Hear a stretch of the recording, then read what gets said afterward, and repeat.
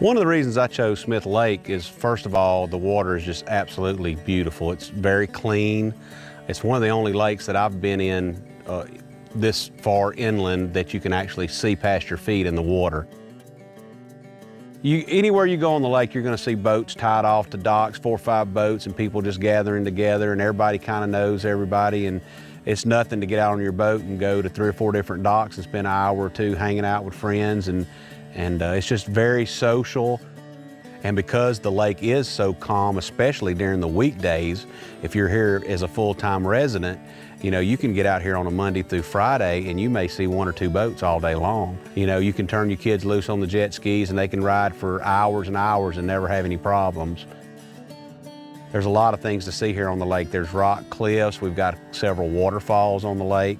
You know, we have some of the largest striper bass in the country. It's nothing to go out in the evening and catch a 20, 26-pound striper. But our biggest thing is we like to just grill and hang out and swim off the dock and watch the sunset. About 5 years ago, we decided to try to find a weekend place so we could stay for the whole weekend. And it's not hard to find Justin's name on Smith Lake. I mean, probably 9 out of every 10 houses for sale has got a Justin Dyar sign. The reason I would recommend Justin Dyar, it's like no other sales experience I've ever had. You don't feel pressure. You don't feel pushed.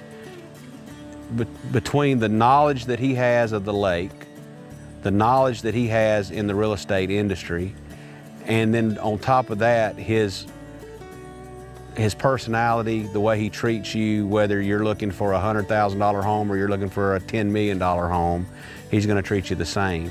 He's the same guy every time you see him. He doesn't change. He's just straight across the board.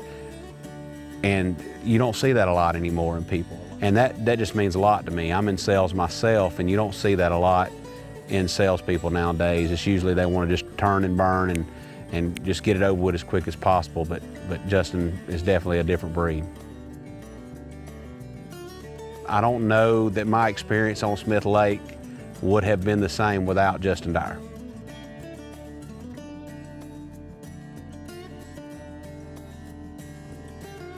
My name's Eric Bowman. I live on Lewis Smith Lake, the most beautiful lake in the Southeast.